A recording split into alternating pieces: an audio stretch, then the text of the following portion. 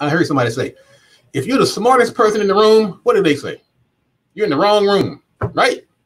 I don't know about that, ladies and gentlemen. I beg to differ. Actually, if you're the smartest person in the room, why rush for the door? Plus, who in the world designated you as the Michael Jordan of smarts?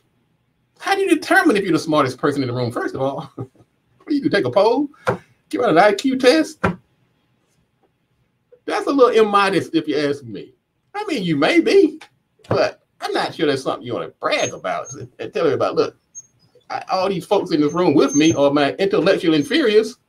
So I say before you rush for the door, before you grab your oversized hat, I say before you declare yourself the smartest person in the room, and it's by chance you do, instead of rushing for the exit door, why don't you do this? Stick around a while. Share some of that knowledge.